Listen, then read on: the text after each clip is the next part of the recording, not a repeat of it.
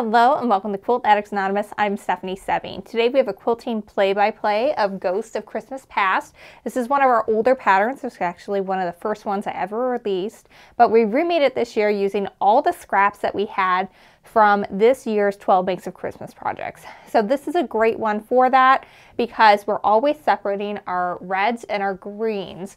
So no two reds are ever next to each other and no two greens are never next to each other. So it really doesn't matter if all your greens match and all your reds match. You're able to fit like everything in this. So that's why it's called Ghost of Christmas Past, because all of your past holiday project fabrics could live in this quilt. We have a separate tutorial that we put out in part of our 12 Makes of Christmas series that shows you how to piece this. But today we're going to focus on how I quilted it. And when you put out 12 videos in 12 days, you gotta hustle it out to get stuff finished. So I didn't piece this one. One of our new team members, who's also named Stephanie, did the piecing. But I did the quilting and I had about a day to do it. So I had to go really quickly, but that doesn't mean that I was comfortable doing just a big all over design. I wanted to do it justice and do like a really basic custom on it. So we're gonna take a look at that today. We're gonna talk a little bit about thread before we look at it. We use the GoPro so you can see what I'm seeing as I'm quilting, and then I kind of talk you through the decisions I make and what I'm doing to make that work. So what you'll see first is that I quilted all of my background using this plain white. This is actually bone. It's color 17443 from Glide. I love it. It's their poly, their 48 weight poly. It has like a sheen to it and it really disappears over a lot of things. And I could have gotten used or away with just using this as an all over design on the entire quilt, but I wanted to give it a little bit more justice than that. So I also took my celery. I've said it before, I'll say it again, green is a neutral, ladies and gents. It looks great in a lot of quilts as a nice little background filler. And because almost all of these Christmas fabrics have some green in them, even if they're red, it looks really good. Even this one where it's just gold, it looks really good and just blends with that gold metallic. You can't even tell it's green until you come back over onto the next one where obviously it looks green. So what I did first, and you'll see this, is I quilted all my background first. Then I quilted my outsides, again with a new color. This one is Blueberry. It is color 30281. We are not sponsored. We do not sell Glide, but I highly recommend it. My machine really likes it. And that was just a really nice, you can see it just blends and it kind of fades away into that background. So that way I could get this all together. And you know, even though I just did a stipple meander over everything, you're gonna see I changed my scale and the way I do it a little bit, depending on whether I'm working in the center blocks or the border, skinny border or the big border.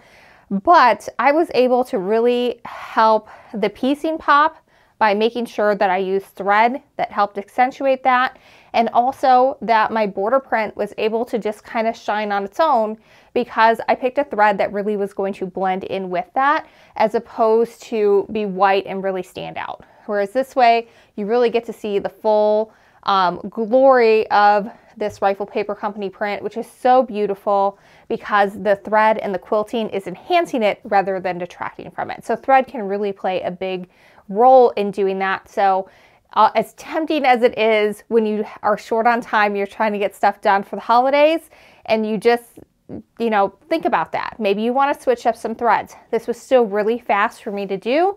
I still use that stipple meander, which is a basic, very fast stitch, but we took it to the next level and the quilt is better for it. All right, let's watch some play-by-play. All right, so you can see that I am starting here with that skinny border. I did all of my white thread quilting first, and so I'm just doing what's called a stipple meander. It's a very basic stitch. The whole goal of it is to have curvy ends that kind of look like a little bit like puzzle pieces that don't overlap. Of course, if you do overlap, it's not the end of the world. It just isn't, you know, technically what it's supposed to be, but it's totally fine. So since I'm working in a really narrow space, I kind of am doing a really similar shape in each one. I'm kind of wiggling down, wiggling up, and then wiggling back down. So you kind of get these like sort of T-shaped wiggle stipple meanders. And that is just an example of how you can modify what is a really basic stitch to fit the area that you're working on. And if that's something that you struggle with, we are going to have a big series coming in January on free motion quilting, where we're going to cover 4 basic quilting stitches and then how you can modify them to make every single quilt you do look really custom and really great, and like, you know, way more than 4 quilting stitches, because these are the 4 quilting stitches that I use again and again and again. All right, so we're just gonna see, what I basically did was I did all my skinny border, and in this case I was at the very top of the quilt, so I was able to go all the way around the top and a little bit of the sides, and then I was able to start my second pass where I'm able to work inside the block. So we'll go ahead and let you guys watch me do my little squiggly tees as I work my way around.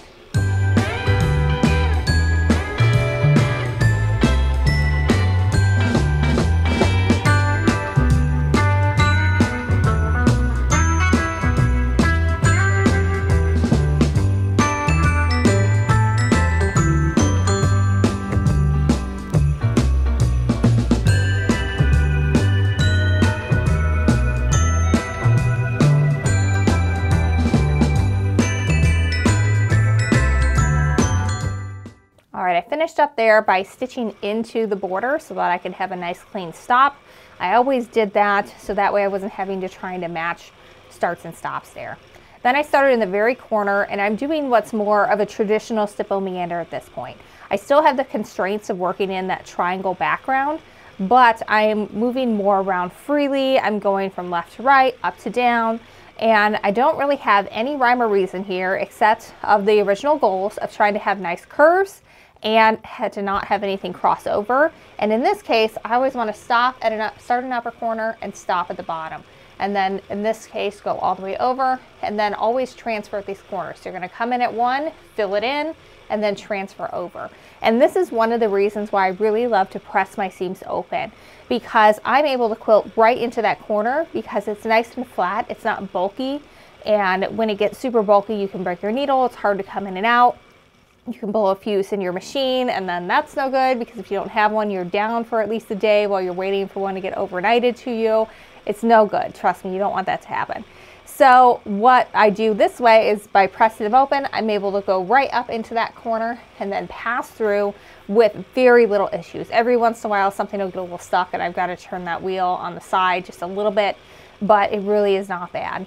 And again, while this looks like, okay, this is really simple, this is considered one of the basic quilting stitches, if you are someone where you're like, but I don't know where to go next, then just stay tuned, like and subscribe to our email list, because in January, we got you covered. We're gonna use some stencils to get the stitches down, and then we're gonna learn how to customize them using free motion quilting. All right, I'm gonna let you go ahead and watch the rest of this, because it's nothing new. It's just doing those little wiggly lines all over and traveling between those points.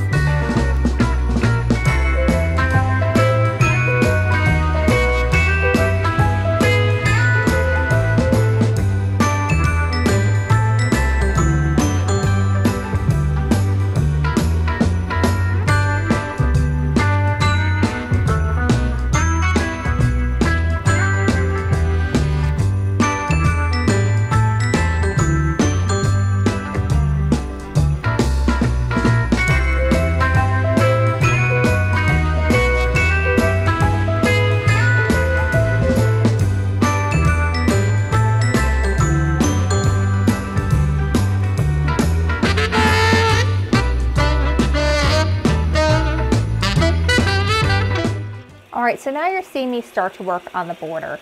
So what I did, if you can kind of see in the background, I worked all the way down, stitching the border and the background as I went. And now that I've completely finished that, I'm at the bottom of the quilt, and so I'm gonna start working on that dark outside border. And I wanna get that secured next, so that way everything stays nice and square and we're good to go. Now this is a very wide border, so I wanted a very wide stitch to go with it. I'm actually going to flip this over so that you can actually see the difference in the scale here. And this is a really great way to customize your quilting. You can see how big these loops are compared to what you see in the border and what you see in the quilting. The border and in the quilting are about the same scale. It's a nice medium-sized scale of the meander, but this one is just really big. And it's great because you're able to cover a lot of ground quickly. you still are going to get the look of it. Sometimes if you get things judged, they want you to quilt everything evenly, so they would not like this. But I was able to get it done really quickly. It still looks great. You don't see any of it anyway because that thread match was so great. But it just creates the texture, gives a little something different for the eye to look at, and helps you get done a lot faster. So then what I do, so just walk you through the process. So you're seeing me quilt the very bottom of the border here. So what I did from here is I just rolled back enough to where I could get the next section of border, and I would quilt both sides and keep doing that so I got to the top and could quilt through the entire top of the border before I'm ready to switch threads again.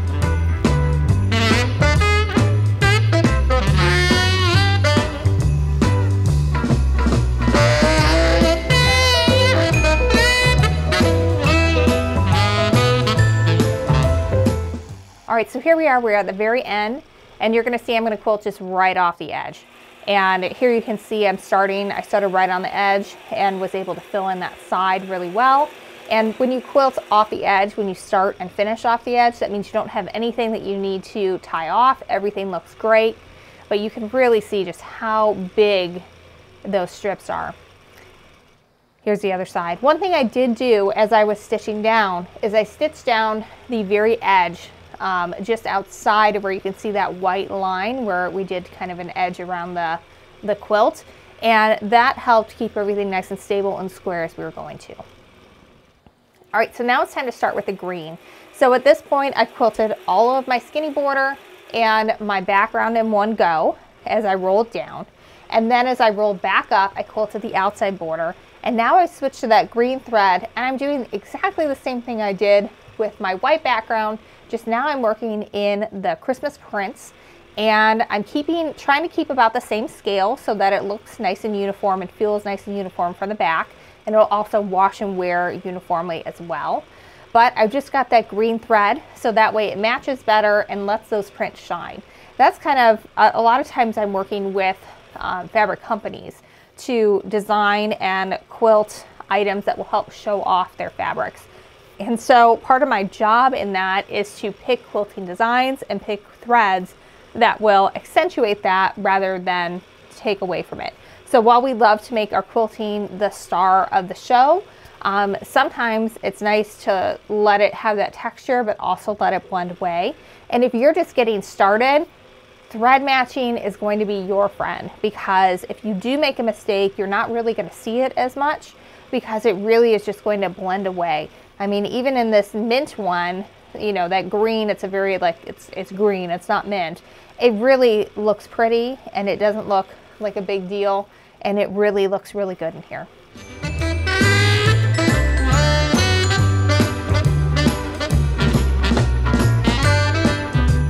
I mean, even on this red right here, you can barely see that green. It really blends very nicely because you also have that green in the trees.